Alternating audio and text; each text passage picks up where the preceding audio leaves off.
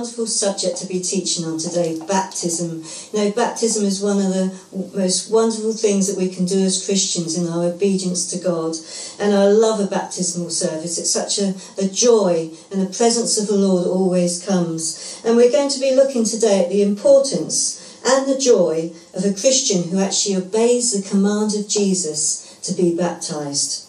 Now, Christian baptism is actually a full immersion. It's a full immersion in water of a believer in the name of the Father, the Son, and the Holy Spirit. And the word for baptise in Greek is the word baptizo, okay? Baptizo, which means to dip, to plunge, to submerge or immerse. In other words, it's the full way under the water. It's not just being sprinkled.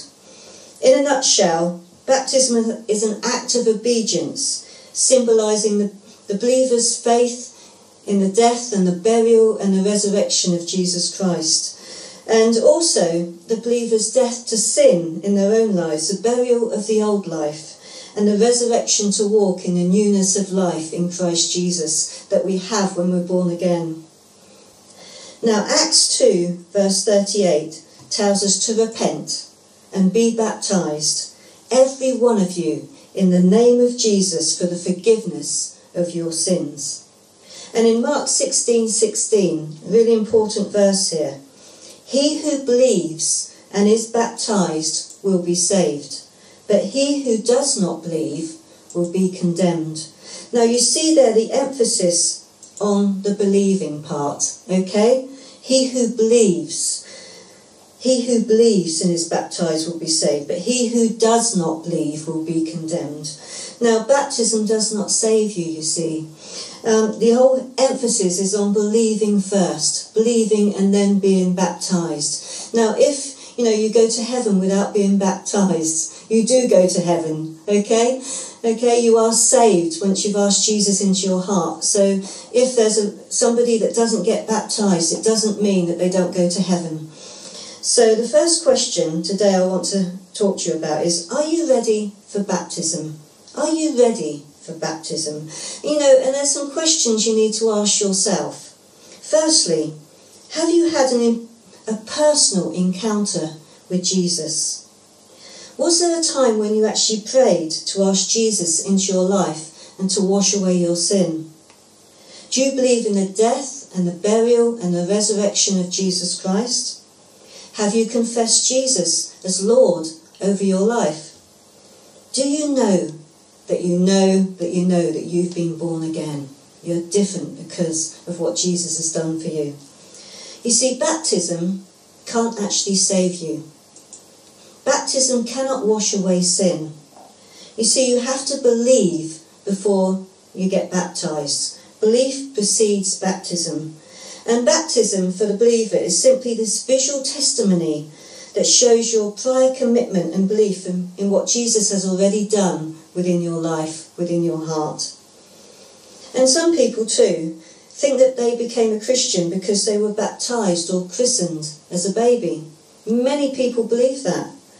But infant baptism is not a biblical concept, okay? You won't find infant baptism in the Bible, in the Word of God, anywhere. And it comes from a belief back in the 2nd and 3rd centuries that baptism actually washed away sin. Now, this was a time when there was great infant mortality.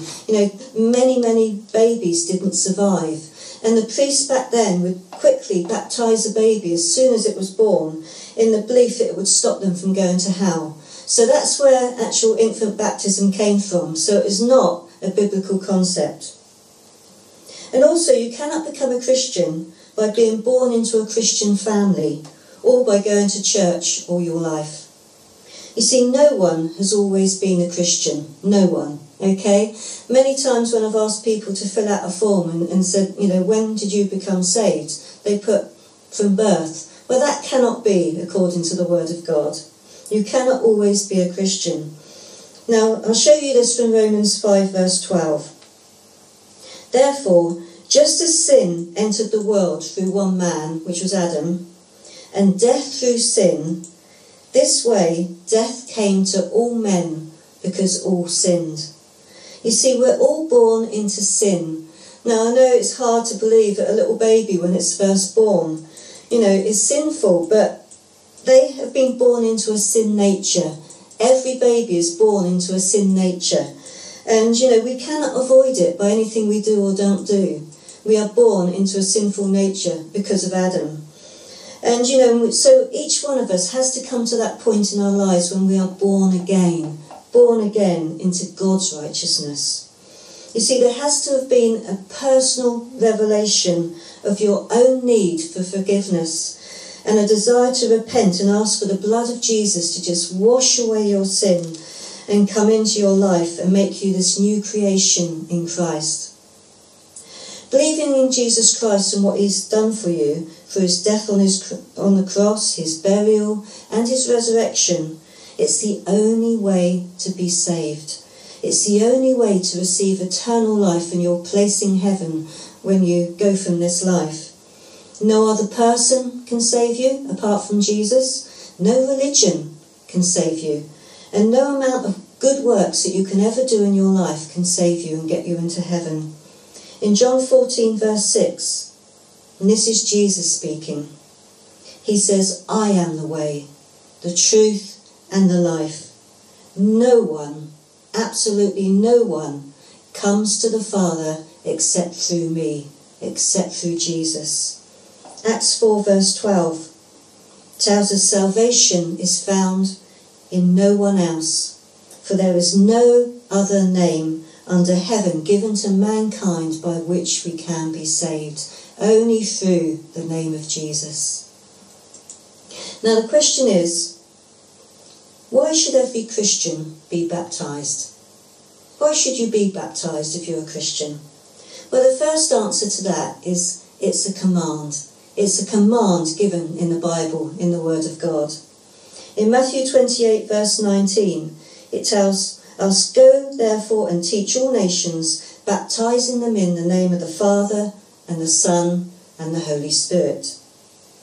Acts 10:48 says he commanded them to be baptized in the name of the Lord. And Acts 2 verse 38 tells us to repent and be baptized, every one of you. See those little words there? Every one of you, in the name of Jesus Christ for the forgiveness of your sin. So not do we also see that baptism is part of that great commission that we're given. Just before Jesus went into heaven, he gave us that commission. But it's also an act of obedience, born out of our love for him. When we love him, we obey him. In 1 John 2 verse 3 and 6, it tells us, we know that we have come to know him if we obey his commands. The man who says, I know him, and does not do what he commands is a liar, and the truth is not in him. But if anyone obeys his word, God's love is truly made complete in him. This is how we know that we are in him. Whoever claims to live in him must walk as Jesus did. So that's a second reason why should every Christian be baptised. But also, it is an answer of a good conscience towards God. And this comes from 1 Peter 3 verse 21, and I'm going to read this in the Amplified. Corresponding to that rescue through the flood, baptism, which is an expression of a believer's new life in Christ, now saves you, not by removing dirt from the body, but by an appeal to God for a good, clear conscience, demonstrating what you believe to be yours through the resurrection of Jesus Christ. You see, having a clear conscience before God is only possible through faith in Jesus Christ for salvation. When you ask Jesus into your life, your sins are forgiven, and your relationship, which has been broken before, with God is restored. You have that restored relationship, that father-son, that and daughter relationship with Father God. And as you're baptised, you're actually testifying that God has taken away your sin and your shame. You stand before God wearing this beautiful robe of righteousness given to you by Jesus Christ. And it's brought for you from the cleansing power of the blood of Jesus. And so the third reason that you should be baptised is because it is your personal testimony. It is what has happened to you. Your outward confession of what has happened within your spirit, within your life.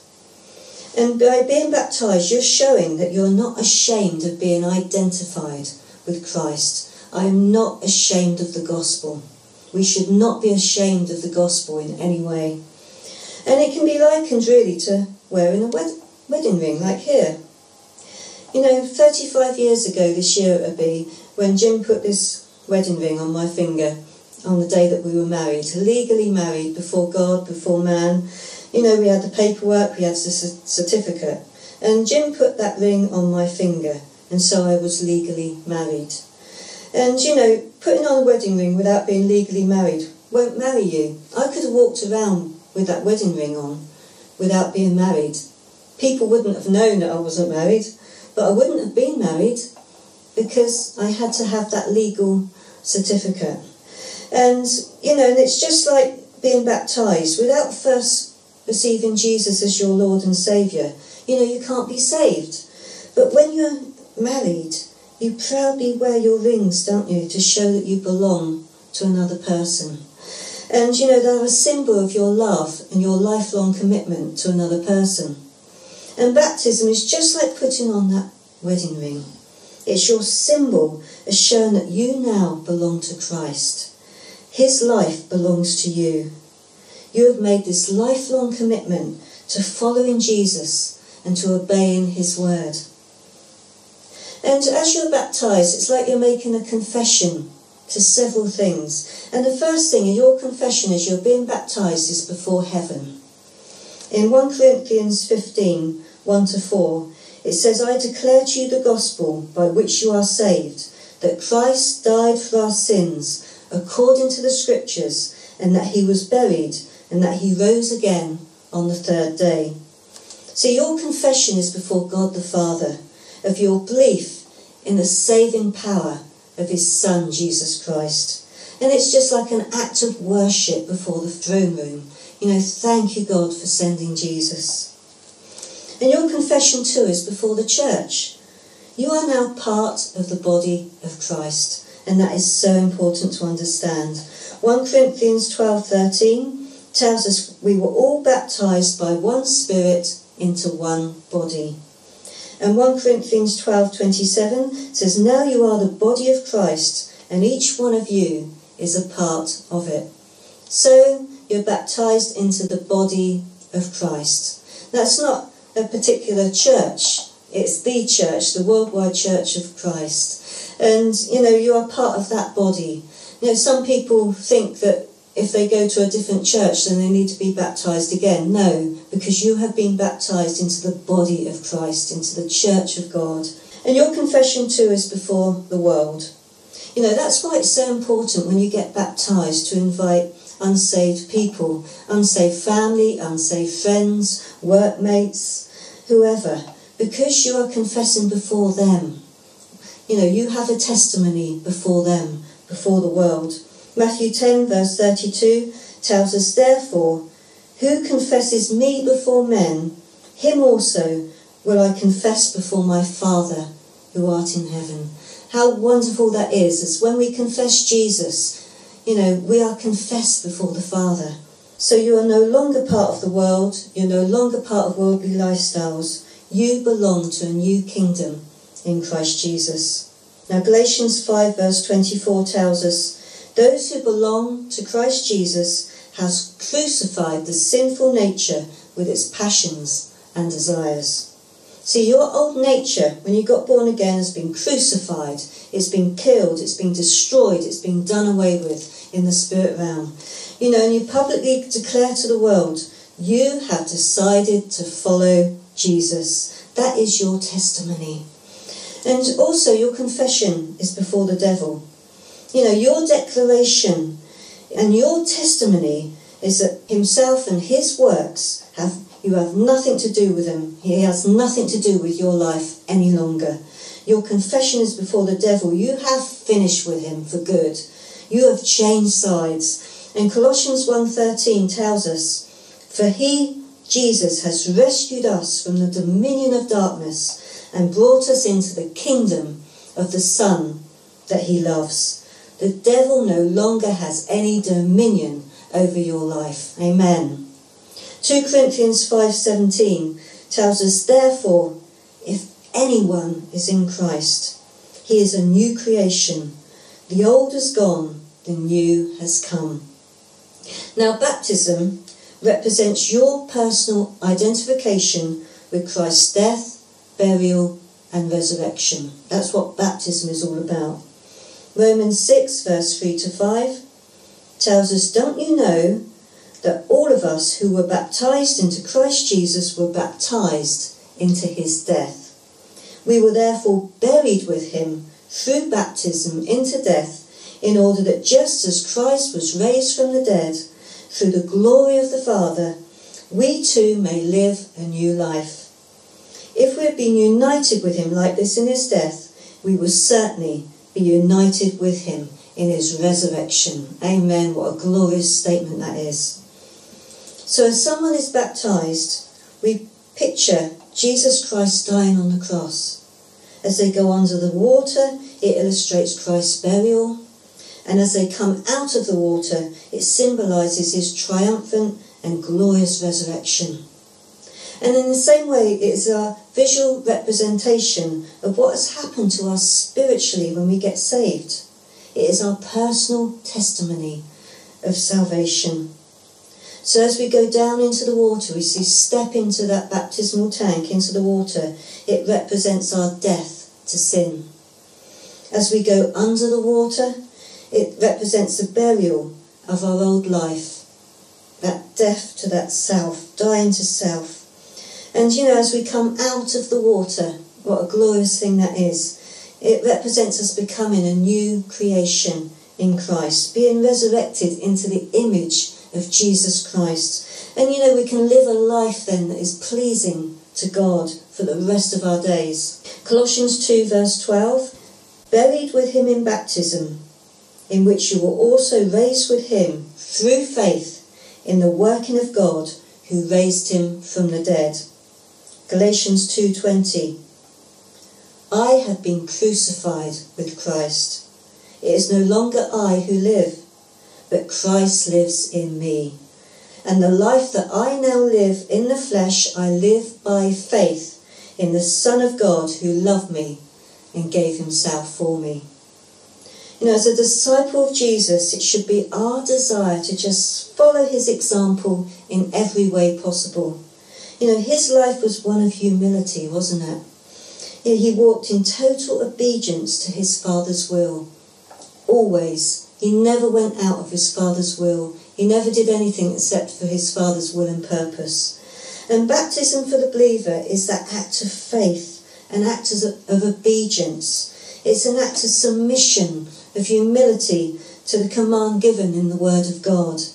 And as we surrender our lives over to God, we're actually empowered by the Holy Spirit to walk as these new creations in Christ, to be like Jesus in every way. You see, our lives are no longer worldly. That's spiritual. Our death is that of the old sin nature, which was nailed to the cross when Jesus died.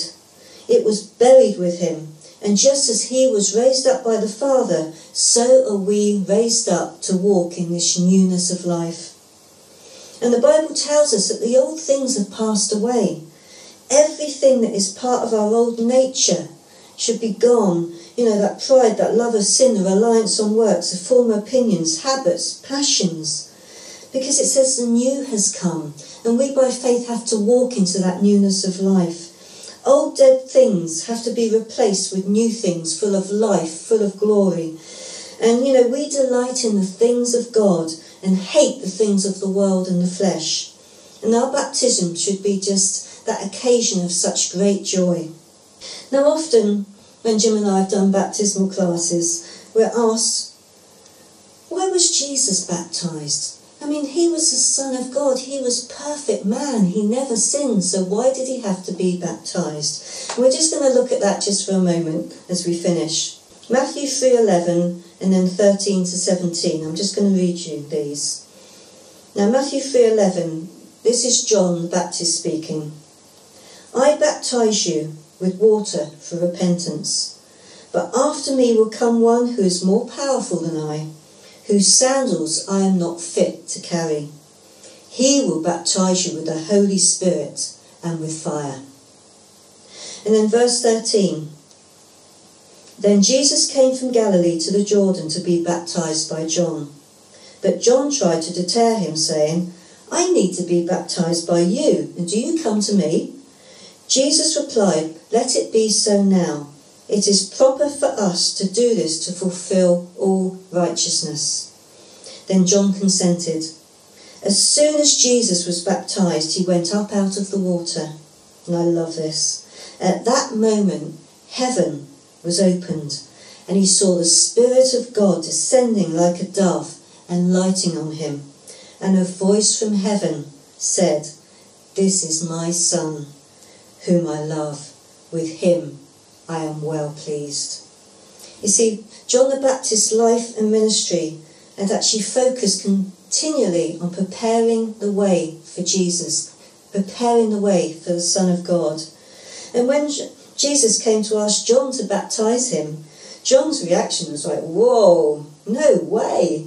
You know, I'm not even worthy to untie your sandals. You're the Son of God. But Jesus replied those words, we must do this to fulfill all righteousness. And then John submitted to Jesus the will of God, knowing it was for a purpose. And see, when Jesus was baptized, he was already submitting to the Father's will in total obedience to the Father's will and purpose, and choosing to die that terrible, terrible death on a cross on our behalf, becoming sin for us so that we could become righteous before God. And during those times, during those days, in order to become a rabbi, which was a teacher of the law, whose teaching people would actually respect and follow and be baptized into, and follow as disciples, you'd have to receive the approval of two other established rabbis and actually submit to their authority. And you would then come under their yoke, which is their style of teaching. And, you know, I see sometimes the young men that come into the church that have been under, like, Reinhard Bonke's teaching. And they're like mini Reinhard Bonkers in the way that they preach, because they've come under the yoke of, you know, Reinhard Bonke. And so, you know, to come under Jesus' yoke, to be his disciples, you have to follow his teaching in every way, submit to his teaching. So you would come under a rabbi's yoke, submit to their teaching, be baptized by them. And so Jesus was asking John to baptize him, to let it be seen that he was submitting humbly to John's yoke as a rabbi and being given his approval. And John actually caused Jesus to be publicly recognised at that point as the one who he had been preaching about. This is the one. This is the one I've been telling you about. This is the Son of God. You know, this is the Messiah. And this is the one you've been waiting for. And now I can reveal him to you. But as Jesus came up out of the water after the baptism, something absolutely amazing happened, didn't it? We read about it then.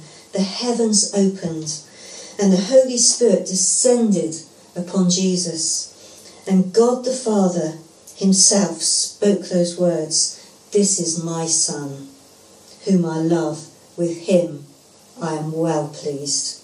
So the second authority and the second approval came directly from heaven, from God himself. You know, the people watching that day would have seen Jesus receiving the approval of John, the established rabbi, but they also heard the approval of God, the voice of God directly from heaven, this is my Son.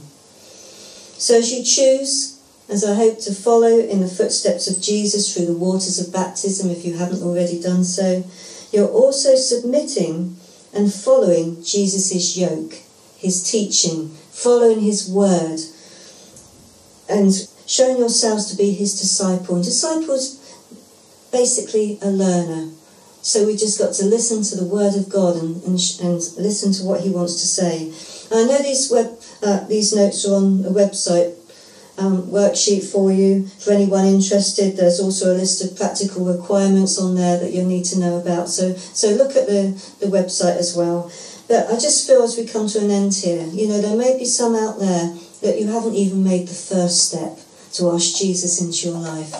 And I'm just going to pray a prayer with you, and we'll just pray together this simple prayer, and that will be your first step. Believe and be baptized. Thank you, Jesus. Heavenly Father, I come to you in the name of your Son, Jesus. I thank you that you love me and sent Jesus to die on my behalf. I ask you to forgive all of my sin and wash me in the blood of Jesus. I believe that you died, that you were buried, and that you have risen again. I ask you to come into my life in the power of the Holy Spirit and live in my heart. I make you my Lord and I make you my Saviour, and I will love and follow you all the days of my life.